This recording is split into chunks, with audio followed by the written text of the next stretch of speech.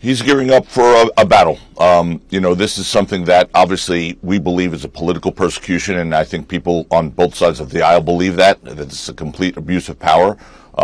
He's a tough guy, George, as you know, and he's someone who's going to be ready for this fight. We're ready for this fight, and I look forward to moving this thing along as quickly as possible to exonerate him. We're way too early to start deciding what motions we're going to file or not file. And we do need to see the indictment and get to work. I mean, look, Tuesday's just the beginning.